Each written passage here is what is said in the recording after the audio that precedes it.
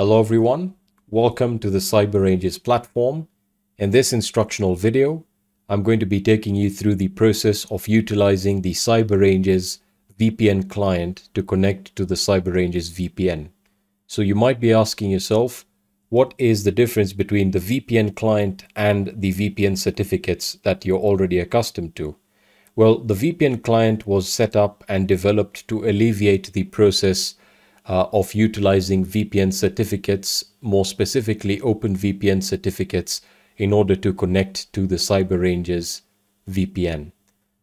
If you head over to your avatar on the top left and click on it, you can see that you have your OpenVPN certificate, and then you have your OpenVPN, or rather your VPN client. This is a custom-built VPN client developed by CyberRanges and completely alleviates the need to download a VPN certificate and to connect to the CyberRanges VPN via that VPN certificate. So all you need to do is download or click on the download VPN client button, and you can specify the installer package based on your operating system. There are currently 3 platforms on offer in terms of supported packages. You have your Linux packages, which are further distributed or sorted based on the distribution release version and the distribution itself. For example, we have Arch Linux, CentOS, as well as Debian, Ubuntu, and a couple of others.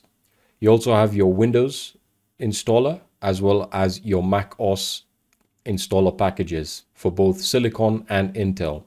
We'll be taking a look at how to install the Windows VPN client shortly. To get started, firstly, we're going to be taking a look at how to install the VPN client on Kali Linux.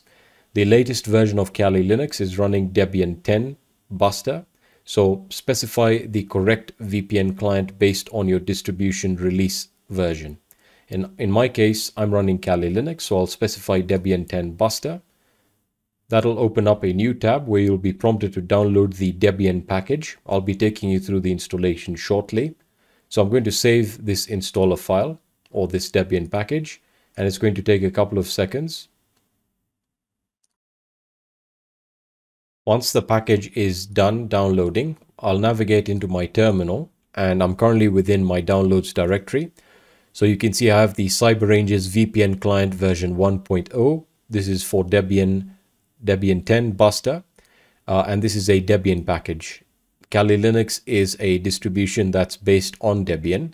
So how do we install Debian packages? We can install Debian packages using the Debian package management utility, which is denoted or is also known as dpkg. And we can say sudo dpkg-i for install, and then we say CyberRanges VPN client, and we're specifying the package itself. So I'll hit enter, and I'll just type in my password for the Kali user, and it's going to install the CyberRanges client. This will take a couple of seconds, so give it a couple of seconds to complete. Once the CyberRanges VPN client package is installed, you can access it by opening up your application tray and searching for CyberRanges, and you should see that you have the CyberRanges VPN client right over here. Clicking on it, it'll take a couple of seconds to start up, and you should be prompted with the following dialog box, where the actual address or platform address is specified for you as cyberranges.com. You do not need to change that. You can then specify your CyberRanges credentials. So if you've already registered for an account, you just need to put in your username and password here. You can then specify whether you want to save your credentials so that whenever you actually launch the CyberRanges VPN client, your credentials are already auto-filled for you. Furthermore, you can also set this to auto login, so whenever you start up the CyberRanges VPN client, it'll automatically log you in without having you enter your credentials again. So in my case, I've already specified my credentials, and I can just hit login, and we'll give that a couple of seconds, and you can see that it provides you with your account name and your actual connection status right over here. So it's currently saying I'm disconnected. So if I want to connect to the CyberRanges VPN, I can just click on connect, and I can then access all the scenarios. So let me click on connect, and it's going to say connecting, and I'm currently active for about 8 seconds, and there we are connected. So you can minimize this, and you can actually see the advantage of this. I don't need to download a VPN certificate, And if you have this set to automatically log on, you never have to touch a VPN certificate ever again. So I can navigate back to the CyberRanges platform and open up the library here of scenarios, and I can launch another scenario. So for example, if I wanted to search for the damn vulnerable web application, I can do so, and I can click on it. And let me start this up. And I'm just going to start that up, and I'll give it a couple of seconds to initialize, after which you should see that I will be able to access the target system within this particular scenario. All right, so once the scenario is initialized, I can click on Start. And if I take a look at the servers page, you can see I have the target IP specified right over here. And I can just copy the IP and try and access it. So I'll just paste it in my browser here. And in this case, it's telling us that we have an issue. So I'm just going to get rid of the HTTPS and change that to HTTP. And this should redirect me to the damn vulnerable web application. After a couple of seconds, you can see I can access the damn vulnerable web application, and I can now interact with the target system within this scenario. So let me actually take you through what will happen if I disconnect. So if I disconnect, I'm now disconnected from the CyberRanges VPN, and if I try and access the target system now, you can see that I'll not get a response, and that's because I'm not connected to the CyberRanges VPN. Repeating the process once more, if I connect back to the CyberRanges VPN using the CyberRanges VPN client, I can now access the target systems within a particular scenario. So that is how to install and use the CyberRanges VPN client on Kali Linux. I'm now going to switch over to my Windows system and take you through the same process, but I'll be highlighting how it works for Windows. So let me switch over to my Windows system. Alright, so I'm back on my Windows system, and again I can access the VPN client download link by clicking on my profile or the avatar. I can then click on download VPN client, and because I'm running on Windows now, I can click on the Windows VPN client. There we are. So I'm going to save that file. It's about 70 megabytes, and I'm just going to wait for that to complete downloading. Once it's done downloading, I can just click on the setup file. And right over here, you might get this warning here, and that's because the application is not signed. So we can just run anyway.